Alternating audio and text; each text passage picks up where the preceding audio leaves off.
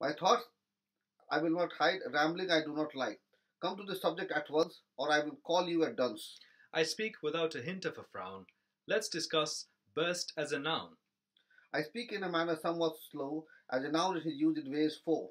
The first use let us discuss without a hint of a fuss. To explain, I hope you have a desire, a burst in the tire. I don't mind explaining, not one bit. Rupture, puncture, breach, split. A word four, I will have you know, Blow out without a doubt. is one word, to say so is not absurd.